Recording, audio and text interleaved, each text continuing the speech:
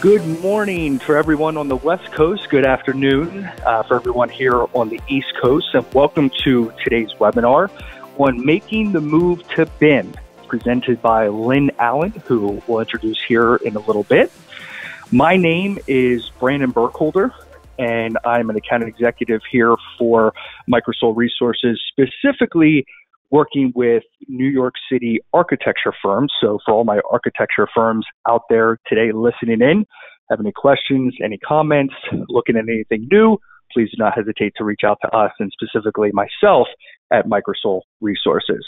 But before we begin today, I'd like to introduce Microsol Resources and the services that we've provided for our clients for the last 30 years. We've been an Autodesk Platinum Partner for 25 years, and we understand the challenges that clients are faced with today. And if we are your Autodesk partner, we thank you and are honored to assist you. If we are not your Autodesk partner, we would be honored to assist you. Please let us know how we can help. You can certainly get in contact with myself, or if you want to shoot a quick note, info@microsolresources.com. We serve firms in the Northeast region, and we have offices and training centers in New York, Boston, and Philadelphia, and we work exclusively with the AEC industries. We also have training, technical support, and consulting services from CAD and BIM management to 3D printing services. As many of you are familiar, we have a lot of training that we do here at Microsol Resources, and we have a schedule that you can check more out, microsolresources.com/training. To provide an overview, we work within BIM Essentials, BIM Advanced, CAD Essentials and Advanced, and we have some additional courses as well. So please feel free, microsolresources.com/training to learn more. Speaking of the AEC collection, just wanted to highlight many of the individual products that you see here that are included in the AEC collection. So obviously understanding AutoCAD and Revit are two of the main products that are being utilized by many of the people in the webinar today. Feel free to take a little bit more of a look at the AEC collection and the many other tools that firms are utilizing within it. Again, today's webinar, making the move to BIM. And inside this webinar, a few key points here that we are going to be learning, or the objectives that we're going to be learning today. And now it is my pleasure to introduce Lynn Allen, who is an early CAD entrepreneur, worked in corporate and collegiate level for 10 years before joining Autodesk. She is the face behind hundreds of software videos, including the series Tips and Tricks with Lynn Allen. She is also the author of 3 technical books focused on Autodesk software. Lynn has been a global driving force in moving 2D CAD users to digital prototyping and BIM. So without further ado, it's my honor to introduce Global Technology Evangelist Lynn Allen. Lynn, the floor is yours. Take it away. Thank you for that great introduction, and welcome everybody. Thanks for taking time out of your busy schedules to join me today. And we're going to be, talking all about making that great move over to BIM. So if you're joining us today, I assume that you're thinking about making the move to BIM, or you've been hearing about BIM, or you maybe even started to make the move over to BIM. You maybe just want some tips on how to do that effectively. And we're going to cover all of that ground today. And I always like to kind of start off when I'm discussing this whole concept about making the move over to building information modeling by talking about this whole concept of disruption.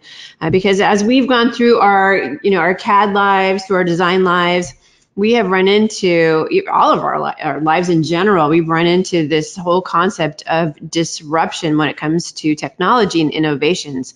And disruption can be kind of an uncomfortable thing. It can lead to great things. It cannot, sometimes it doesn't lead to great things. But when it does lead to great things, it is a wonderful, wonderful, wonderful.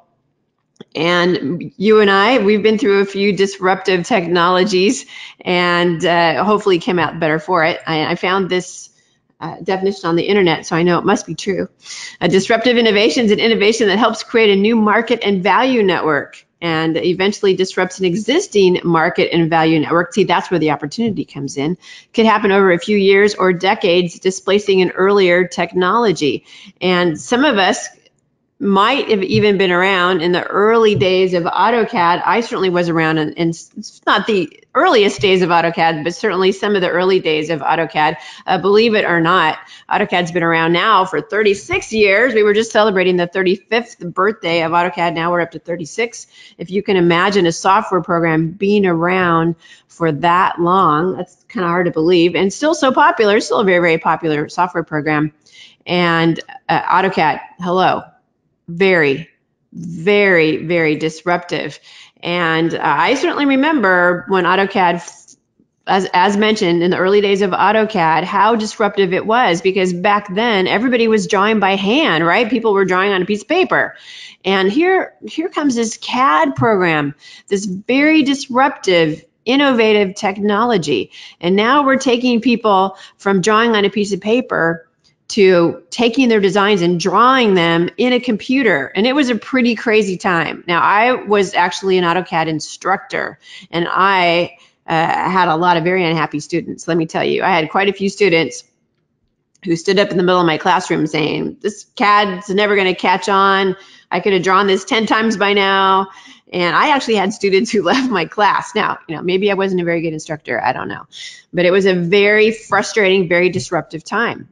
And I think we can all of us can agree that this whole CAD thing did catch on, especially when governments came along and started mandating that DWG was the format that you had to be dealing with if you were going to do any public sector projects.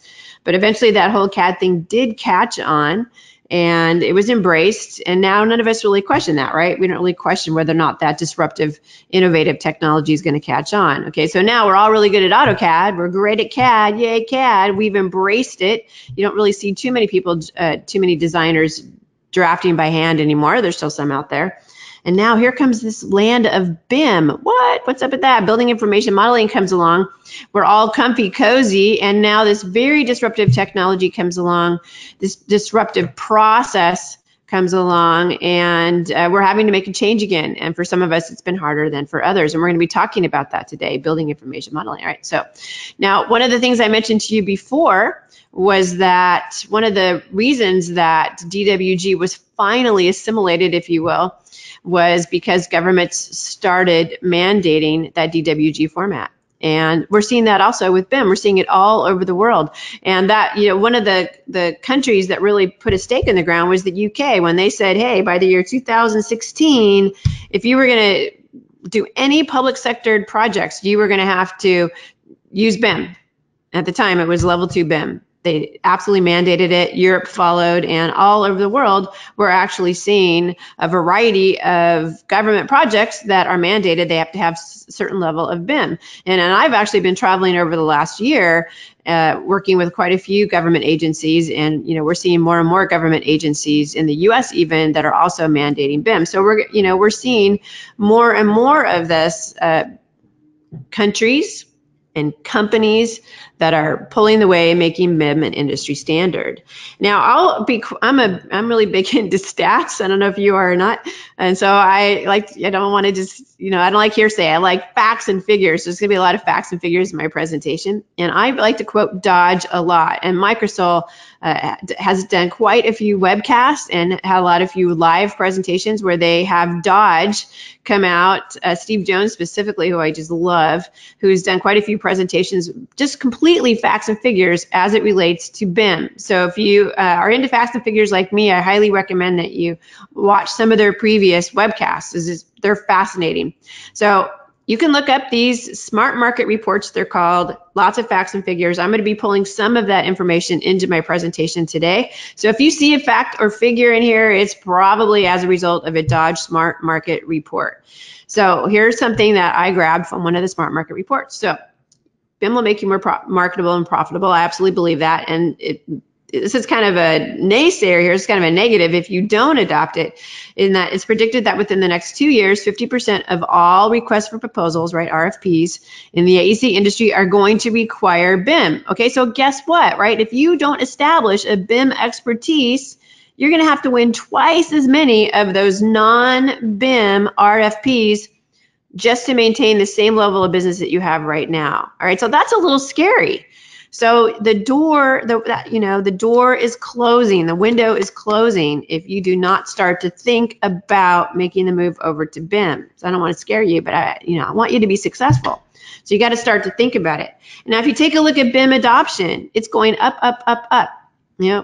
The trend is not going the other way. This is exactly what happened with CAD, right? So the BIM's going. It's not going to go away. So it's really up to you to decide when you're going to embrace BIM. It's not going to go away, I promise you. Here's some more facts and figures. And occasionally you'll see McGraw-Hill in here. So Dodge actually came in and they bought out all the rights to McGraw-Hill. Same thing, Dodge. And these facts are a little behind. That's not uncommon in these reports, because by the time they gather the information, get all the stats together, and publish the reports, it's not uncommon for them to be a couple of years behind. But I can tell you these numbers aren't going down. They're just going up, up, up. But you can see the percentage of the players using BIM on more than 60% of their projects. And I don't know where you are. Are you an architect? Are you, one of the engineers or the contractors, the owners? But you can see once again that these numbers are just continuing to go up. So the writing's on the wall, I promise you. The AEC industry is moving to BIM. And we'll talk about some of the advantages as to why this is happening. And then the last part of the presentation, I'll be giving you some suggestions. I'm going to give you a big pep talk as to why, how easy it's going to be for you to do it, some suggestions on how to do it, and why you're going to like it so much, all right? Because there's a lot of good behind making the move to BIM. It's, it's change. A lot of us don't like change. Don't move my cheese, right? But you're going to ultimately be so happy once you make that move. So what the heck is BIM? Building Information Modeling. I'm sure you know that part. But it's a digital okay, so this is a big, long explanation that was put together by the National BIM Standard. I'm sure they had a bunch of people in a room probably arguing over this particular definition. It's pretty wordy. I'll say it really fast. The digital representation of physical and functional characteristics of a facility, but it could be a bridge, could be a roadway, right? It's a shared knowledge resource for information about a facility, once again, or a roadway or bridge, forming a reliable basis for decisions. I think that's really important. So you can make smart decisions during its life cycle, defined as existing from earliest conception all the way to demolition. So I like that part too, right? So as soon as you start to have a concept about whatever it is you're building, all the way to when whatever it is no longer in use, it's completely demolished. I actually like the Autodesk definition better because it's short and sweet. It's an intelligent model-based process that provides value across the life cycle of a project. I like that. That's easier, short and sweet. And I think the key word there is process, and I can't emphasize that enough, is that BIM is not a software, it is a process. You can't go down to the BIM store and buy yourself some BIM, all right? Now, there are some tools that lend themselves better to the BIM process, certainly more so than AutoCAD, and that's why people will tell you that you got to get off AutoCAD if you're going to make the move to BIM. There is some limited value in staying on AutoCAD, but it's really not going to lend itself to the BIM process, and we'll talk about that. Tools such as Revit, for example, which is part of that AEC collection, are definitely going to lend themselves much better to the BIM process. All right, so that's why you'll hear people say, no, you got to move off of AutoCAD, you need to move to Revit. Okay, but just so you know, those are just tools for BIM. There's more to it than that. So what is a building information model? Well, let's talk about that. So it's a smart, intelligent model with intelligent objects. It could know all different types of things. It might know materials, it might know assembly procedures, how things are put together. It might know specifications. The most important part of BIM is that the information aspect. It might know prices or manufacturers, and I think the key thing is it might know about relationships. That's important. If you put a window in a wall, it knows that that window is supposed to stay in that wall. And if you delete the window, it knows to heal itself, and it knows about relationships between objects. This door needs to be 4 inches away from that corner. it knows about relationships between objects. It's smart, smart, smart, which I love. It's a 3D digital model. Incidentally, good luck doing that type of stuff inside of AutoCAD. You just are very limited in what you can do with AutoCAD. It's just not smart enough. And I love AutoCAD. If you know anything about me, I'm an AutoCAD lover. I hate to be picking on AutoCAD. A 3D digital model is assembled in the same way a building is constructed. What? So AutoCAD doesn't do that either. You know, we draw lines, arcs, and circles. We throw some blocks in there. We don't pay attention to the way the building is constructed. Well, guess what? When you make the move to Revit, you're going to pay more attention to that. But I'll also say that if you know how a building is constructed, wow, your worth just went up exponentially. We'll talk about that later as well. And then it's a database of geometric information, the stuff that we can see. That's what we're used to with AutoCAD, the stuff we can see. But then there's all this information behind the scenes that we can't see that adds a great deal of value to our model. And to that eye again, that information aspect. So, and there's more to the building information model. These are just a few of the highlights, right? And then I just like this quote: if a picture is worth 1,000 words, then a BIM model is worth 1,000,000. All right, so now on that note, I also want to point out that you will occasionally hear people get upset if you say BIM model, because technically that's redundant. That would be a building information model or building information modeling model, whatever. So I make mistakes. I say that all the time, but people who are better than me do not make that mistake. So just something for you to think about. You might hear someone say that to you.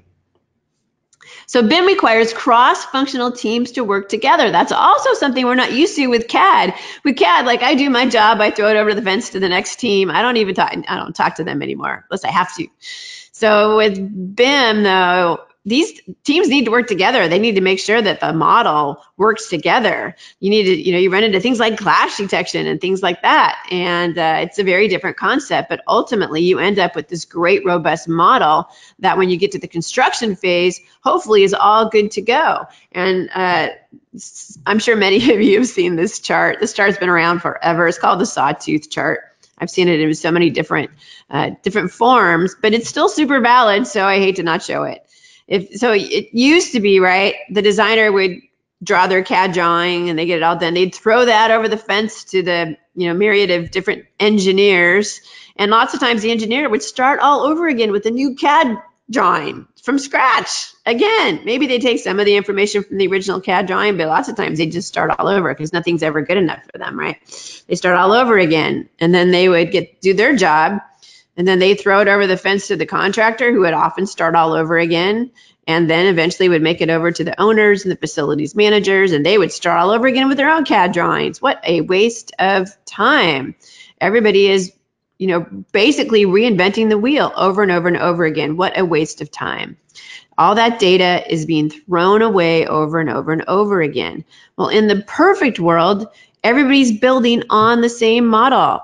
I throw it over to the fence to the engineer. He takes my model and he works from my model. He goes from there, and so on and so forth. And the contractor works from all of the whatever the engineers have done with that model, right? And he goes from there, and then we hand a beautiful model over to the owner when it's all said and done, and the facility managers can come in and work from there, and we're not continually starting all over. And we have this beautiful, fabulous, smart model when we're all said and done. See, that would be fantastic, right? So what else do we get with BIM? Fewer construction change orders. Why? Because we have that great model that's so intelligent. We've been able to do all kinds of things, all kinds of checking, like you'll see in a second, clash detection and things like that, right? And we have a reduced number of RFIs. Now, it's estimated that 30% of construction dollars are wasted every year. That's a lot of money. Guess who cares about that? Owners care about that. They want to save money. They would be really happy if they didn't have to throw that money out the window with all of their projects, right? So huge advantage there. You can see owners are really pushing for BIM. And here's some stats for you. This actually is not by Dodge. This is McKinsey, but there's a 220 million construction workers out in the field right now. And it's estimated that there's a 40% waste of materials just because we don't have our acts together. We aren't planning properly. That's a lot of wasted materials. That's not very green at all. That's horrible. And that 80% of owners just know that there's going to be an added cost. So whatever you come in and you say this is how much it's going to cost to design or build this building, they know 80% of them know it's going to cost more. And there's an average schedule overrun of 20%. All right. Once again, I know it's going to cost more and it's going to take longer. And that there's an average cost increase of 3 to 5%. Geez, I feel like that's low. Personally, I feel like that's low. But nevertheless, everything's over budget. Everything is overrun, takes longer. It's just not a good system. We can't continue to be successful in this type of system. And then I just like this picture. So see if you're, wake up, look at the screen in case you fell asleep or you're doing your email, because I just find this amusing. I love the little dinghy that says original contract down in the lower right-hand corner. And then you'll see it says change order is the great big huge yacht. We got to stop that. We can't be successful if we continue to stay away from the world of BIM and plan ahead, right? We just cannot be successful. All right, so when you have BIM, you have that great intelligent model, you can eliminate clashes before they happen. You can see, you can run clash detection. We have great BIM 360 products that can take a look at your model and find clashes before they get to the construction phase. By the time it gets to the construction phase, everything should be completely worked out. Besides, it's extremely expensive to find clashes at the construction site. You know that, I know that. You don't want to find them out there, you want to find them out ahead of time. What else saves money? Prefabrication saves money, right? And the more prefabrication you can do, once again, the less money you're going to be spending. And here's some facts. That's a Dodge fact. 73% of contractors forecast that model-driven prefabrication will improve their returns. That's not rocket science. That's just common sense. Then I'm all about sustainability. There's so much construction waste, as I mentioned to you before. We got to fix that. That's not good. That's just bad, bad, bad. You can also do very cool things like energy analysis. You can make sure you're designing buildings that are going to be nice and green, LEED certified. You can test them before you ever build them. You can do structural analysis, make sure they're sound buildings. You can do environmental analyses. You can do CFD, computational fluid dynamics. I just like to say that because it makes me sound so incredibly intelligent. But you can do all types of, you can test your HVAC system. I think I have a little video here. You can test that out ahead of time. You can see, is that air conditioner going to work right? You can do all different types of analyses on your, in this case, I'll say buildings, but it could be, once again, your bridge, your roadway, whatever the scenario is, ahead of time that you just can't do with the flat CAD drawing. I'm sorry, you can't. Yay, BIM. You can also do sequencing. So you can, plan ahead. This is a scenario, this is a company called ICA out of Mexico City where they were building this elevated highway. And, you don't want to find out that the cranes don't fit when it's too late. They had a very tight schedule. They could only work in the middle of the night from like 1 to 4 in the morning to put in this elevated highway. They couldn't risk slowing down traffic during the day, but they were able to make sure all of these cranes fit perfectly. You can see that there, your little 4D, and they were able to do cost. You can do cost estimation as well when you get into the BIM process. How much is everything going to cost? You can itemize everything. You can do all that great 4D and 5D. I sold you yet? I'm trying. For a limited time only. And then, one of the great things that really got people into BIM early on to begin with was literally just the communication aspect of it. It's so much easier when you can see things in 3D, right? When you can visualize the goal. And here on the left-hand side, this is a rendering of a water treatment plant. And on the before construction on the right is actually what happens, is the actual photograph of that same water treatment plant. How much easier is it to build when you know what the goal looks like? The communication aspect, whether you're communicating to construction workers or you're communicating to someone you're trying to sell your project to. I love this example. This is a Starbucks in Japan where they designed a Revit model. And then using a fabulous product called Revit Live, they were able to take that model, and it's a super simple product as well, which I absolutely love. They were able just to drop this Revit model in, and then it animates it for you in such a way that you can just it doesn't really animate it, but you can walk through it. And imagine a building owner saying, this is what your Starbucks is going to look like, and letting him walk through it and truly experience it. I'm telling you, how could you not win this? How could you not get this proposal? This is so amazing. Here you can see he's got the controllers there. And I think he actually makes a latte. He's a show off. But this is pretty amazing technology. This is all something you could do. It looks really complicated and really hard, but it's not. And it's super impressive. I've done it. If I can do it, you can do it. It's amazing, absolutely amazing. So being able to communicate with all members of the team, being able to communicate proposals, to win proposals, being able to communicate with the builders, it's super, such an advantage when it comes to BIM. And then the increased certainty as well, being able to punch holes ahead of time. You know, when here you've got this on the ground as opposed to up when it's dangerous, when it's, you know, up in the air after it's already been, you know, all the sheetrock's already been put up. You want to be able to do all this ahead of time, but you know exactly where all the systems are going to go. So you can make these decisions ahead of time and you can feel confident in where you're going to, once again, in this situation, punch all those holes. Pretty impressive technology. You can make educated decisions ahead of time. I just like throwing this in. The McLeamy curve, named after McLeamy.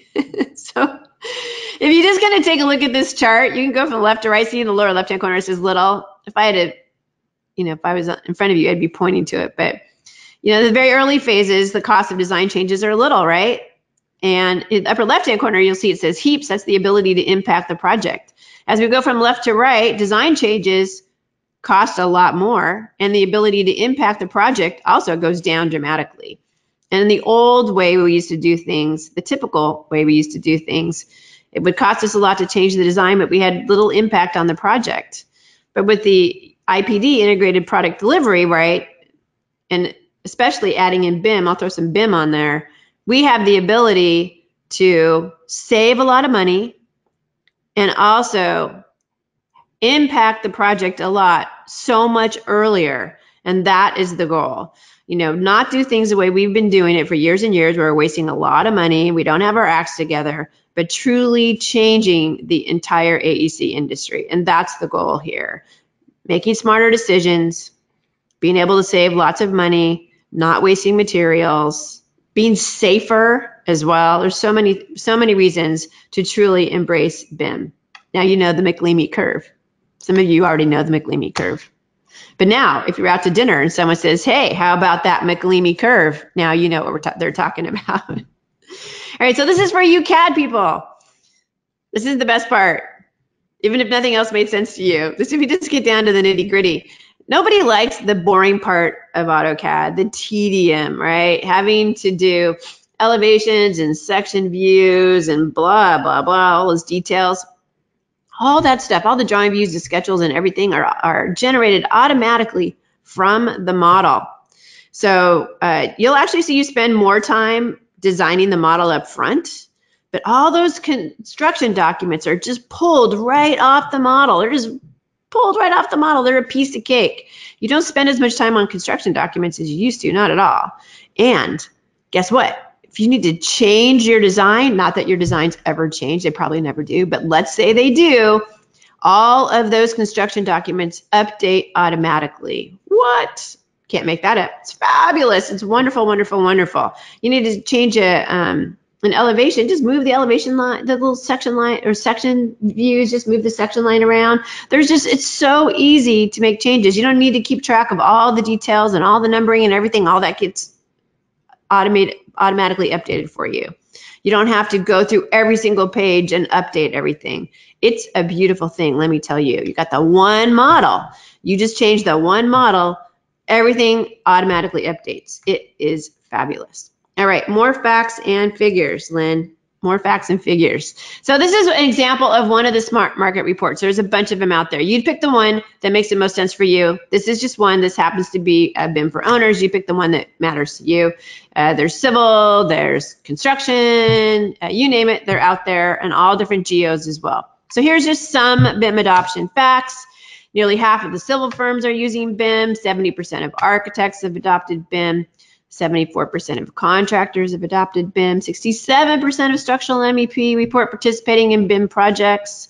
Contractors see the highest ROI with 71%.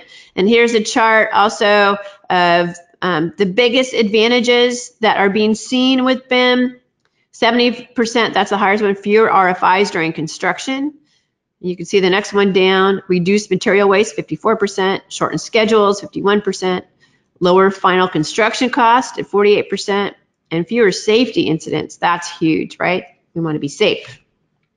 For those of you who are contractors, I'm not going to go through this, but you can see if you want to look up the Smart Market Report for contractors, you can see there's all the advantages that contractors say as a result of BIM. And I am going to talk about this though. I like this. So this is just a direct comparison. This is by one of my friends, David Cohn, and he is an AutoCAD guy, by the way. He's not a Revit guy. He has been using AutoCAD longer than me. He started like with 1.1. He's the pro, and he has been using he's written a bunch of AutoCAD books, and he's all about AutoCAD, and he knows Revit as well, but not nearly as well as he knows AutoCAD. So he decided to literally compare the difference, and he did this project. So it was 10 sheets of construction documents. They were originally just traditional board drafting. It was a 2-story hospital addition. And then he did this CAD and BIM study where he was going to recreate using both programs to do these 10 sheets of construction documents. All right. So hopefully you can see this on your screen. Hopefully you have a bigger monitor than I do. I'm just using a laptop. It's kind of small. So, but I want you to see the floor plans. He didn't save any time really in Revit. That's about the same. The original upfront floor plans, I didn't save any time. But where you start to save time is like with the elevations. Look how tiny the line is for elevations in Revit. The reflected ceiling plans, the building sections. You can see all of that takes a lot more time to do in AutoCAD because you have to draw those all manually. But inside of Revit, you all just pull those right off. This was a few releases ago. It doesn't matter because the point is probably even shorter now. But the point is that the initial drawing about the same, but then you're pulling all those complicated, tedious things off, schedules and things like that off very, very quickly. And that is cool. We'd like to save time. If you get paid by the hour, do not buy Revit, okay? And you don't need to jump into BIM with both feet to begin with. I think this is important too. You will see the largest return on investment if you do, but you don't have to take your clutches off of your AutoCAD to begin with until you feel comfortable. But you will eventually, you should eventually release AutoCAD. You will, but don't feel like you have to totally jump in with both feet. But I'm going to show you this. This is also from Dodge, that until you totally do jump in with both feet, you are not going to see the highest return on engagement. This is a little bit of a difficult chart to understand. But if you take a look on the left-hand side, there's a low BIM engagement. Do you see that? It says 35%. So this is, if you don't really jump in, let's say you still have a foot in the water and a foot out of BIM, you will see the ROI is that little blue section on the top, a really good ROI. You only get like an 11% ROI if you've still got a good solid foot in your AutoCAD water. Or if you go all the way to the right, very high BIM engagement, where you really did jump in with both feet, you can see that that blue section, that 50%, is much higher.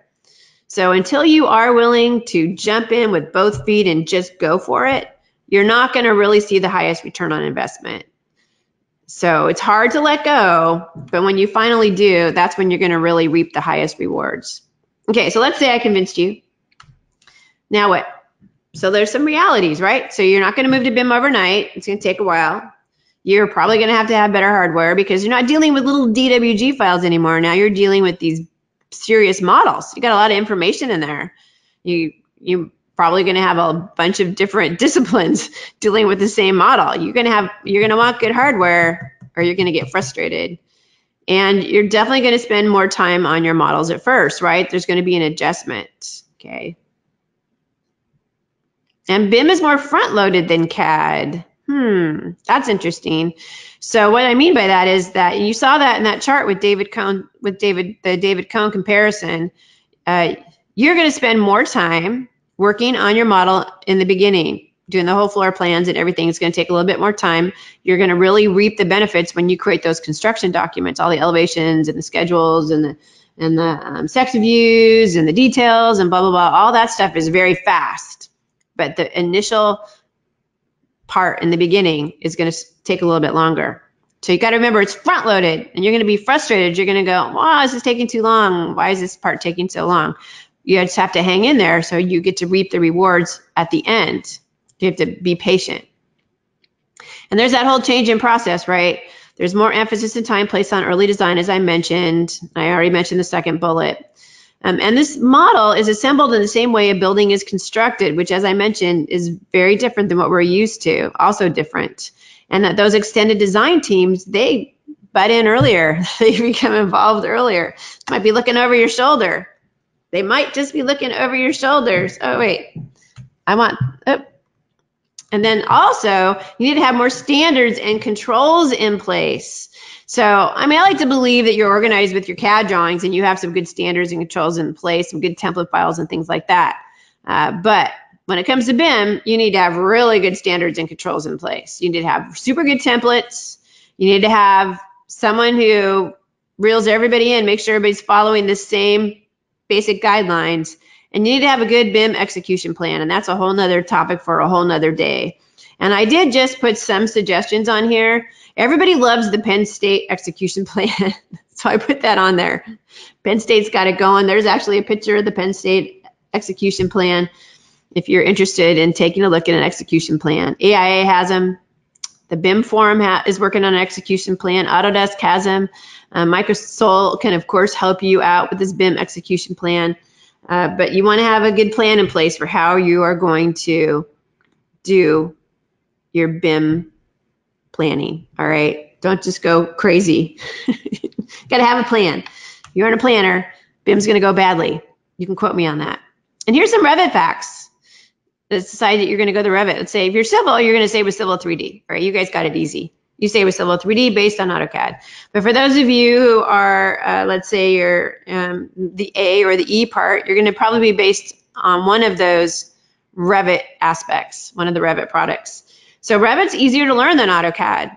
And I'm going to tell you, if you can use AutoCAD, you can totally learn Revit. AutoCAD is one of the hardest software products in the world to learn. Did you know that? It has so many different ways of doing anything. It is not that friendly. And I don't know if you remember when you learned AutoCAD, but it's hard to learn. It is not an easy product to learn. So I always kind of chuckle when people are like, oh, I don't know if I can learn Revit. I'm like, really? Because you learned AutoCAD. You are a genius. I'm pretty sure you can learn Revit. And if you're already using AutoCAD architecture, some of you out there, you can totally learn Revit because you're on the same track. It's much easier to go from AutoCAD architecture to Revit, by the way. So for some reason, you're not ready to make the move to Revit and you have AutoCAD, especially now with this new One AutoCAD, you have access to AutoCAD architecture absolutely free. Do yourself a favor and start to use AutoCAD architecture. That will at least be a baby step on the way to BIM, all right? Promise me you'll do that. Or whatever your discipline is, download that tool set of AutoCAD if you're not willing to make the full-on move. All right, that's what I would suggest. And you know, Revit's based on newer technology. It's not 36 years old, people, so it's easier to use. It has a lot of friendlier things in it. And it was designed specifically for AEC. AutoCAD was designed all things for all people. It was designed for manufacturing. It was designed for interior decorators. It was designed for, oh my gosh, all different types of disciplines. Revit specifically for AEC, right? It's lines, arcs, and, you know, AutoCAD is lines, arcs, and circles. Whereas Revit is walls and doors and windows, and, you know, you name it. And I did mention this before, you know, change it once, change it everywhere, which is my favorite part. One thing that will drive you crazy, you're used to working with a whole bunch of TWGs, and you're going to be working with one file. That's going to drive you crazy. It's different. It's definitely different. It could be one pretty big file as well. But there's a lot less tedium. You don't have to do any more of that horrible, awful polylining that nobody likes. And if you have a fear of 3D, which a lot of people do because the 3D in AutoCAD is hard, you are not going to have that fear of 3D you shouldn't have that in Revit because a lot of it's generated automatically and it's just friendly. It's a lot friendlier. The 3D in AutoCAD, definitely not friendly. I don't like the 3D in AutoCAD. And then after the learning curve, you're going to get your jobs done faster. Once again, get paid by the hour. Do not adopt Revit. No, you'll just get another job. You'll get more jobs. And what about all your AutoCAD hard work? People are like, oh, I did all this stuff in AutoCAD. I can't bear to throw it away. What about all my AutoCAD knowledge? Okay, so you can take DWG files into Revit. Maybe you want your details to go into Revit. Nothing wrong with that. A lot of people do it. You can do that. And you can bring your floor plans. If you have a floor plan you want to take it, you've already done in AutoCAD, you can take that into Revit and work with it from there if you want to. You can do that. And a link is dynamic like an XREF. You can do it that way. I tell you, after you get to know Revit, you won't do that because you're going to be so good at it, but you can. And I'll tell you this too. Once somebody actually converts over to Revit, then they rarely, it's almost non-existent that they ever want to go back. Not if they really learn it. If you really learn how to use Revit, you will never want to go back. And I do a lot of these presentations live, and there's always a few Revit users in the crowd when I'm doing the presentations, and I'll ask them live, because this never goes wrong. Would you ever go back to using AutoCAD? They're like my best conversion factors, and they'll say, no, never. They're adamant. There's no way you could get them to go back to AutoCAD. And that to me is the best selling point. And you guys all know the Revit, you have Revit friends who tell you they would never go back to AutoCAD. So I know you've got them. So I'm really big into training. Hey, you saw all those classes that Microsol has, and they are great trainers. I know them. They're really, really good. They're great presenters. They're well-known presenters at AU. They're great. They're engaging. Training. It's all about training. And I'm big into getting out of your work and going over to take training. Leave your phone behind. Get out and go take training. I can't emphasize that enough. Hands-on training. And I'm from the training industry too, so I know that of which I speak. And timing is important. So if you don't go take training only to go back to the office and not use the product for 6 months because you've just wasted your time. Make sure that you plan it so that you take the training and you're able to go back to work and actually use the training that you just took. All right, but definitely take as much training as you can convince your company to give you. I can't emphasize that enough. And then you want to start with a really low stress project, okay? You're not going to start with the World Trade Center, even though I know someone who did that. But yeah, very low stress project. Maybe something that you're familiar, something you're familiar with, something you've done a million times in AutoCAD, that you know the basics. Something that where you have time, because it's going to take you extra time to do this project, not something that has to be out the door in a very, very short window. I've heard all different types of recommendations on the type of projects. Like I've heard new steel frame buildings. I've heard not renovations. I've heard renovations. I've heard consistent column grids and regular floor plans. I've heard it all. But nevertheless, Kate Moracle has a couple of, if you want to remember that name, Kate Moracle. She has a couple of great articles out there that she's written on what types of projects to start with. If you're interested, you can send me an email and I will tell you where you can find that. And then it's really important that upper management is checking the time, doing good. Upper management needs to be supportive and very patient, because as you make the move to BIM, it's going to take time. Once you get there, once you get it all figured out, you're going to get it all done faster, but until there's going to be a learning curve, right, with anything. And I do think that ASAP is definitely poisonous. It's just going to stress everybody out and things are going to go badly. I've seen it. I've definitely seen it happen. But the results are fabulous. When a well-trained workforce, when everything is done, your projects will get done faster. You'll have intelligent 3D models that can be used throughout the entire life cycle of the building. You'll have all those great results that I talked about earlier. And it's going to be a wonderful, beautiful thing. The world will be beautiful. The sun will be shining. So what do you do with the rebels? Because you will have rebels. You'll have the AutoCAD strongholds. Maybe I'm talking to some of you out there. So AutoCAD's still part of the BIM process. There are still some limited reasons why they'll want to have some AutoCAD users out there, depending on how big your office is. Well, first of all, once you get some people who move to Revit, they won't want to even touch AutoCAD anymore. And they'll forget all their AutoCAD skills. So there's still reason to have at least one guy or two, depending on how big your office is, who will still pull up AutoCAD. And there's some situations where if you're just making some modifications, you're not going to start over with a whole new model if you're just going to make some modifications to some drawings, right? So there still is some validity in keeping the AutoCAD around and still making some modifications to drawings. So you still need to have that expertise.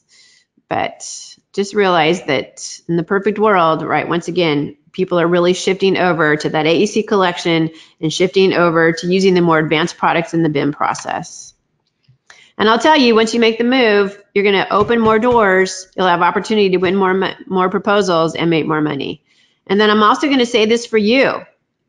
If you learn BIM, you learn these other products, you are going to be more valuable. And if I was working at a company and they said, hey, we want to make the move to BIM and we're going to teach you a new software product, I would be all over it. I'd be like, okay, yeah, where do I start? Because I know that ultimately I, as an individual, will be worth more and I will make more money. So don't be a naysayer. Don't say no. Open your minds and start to think about what your future is going to look like and how you will be more valuable. I highly, highly, highly recommend that. Something for you to think about. And I have a good friend that I do a lot of classes with. His name is Stephen Shell, and he's really well known in the industry. And he always makes, in his classes, he always says, Revit makes you giggle. And he probably doesn't sound like he's a very sophisticated presenter, but he is world renowned and he has won so many awards for his speaking. And I'll tell you why that line makes sense, because the point is that it's a fun program to use.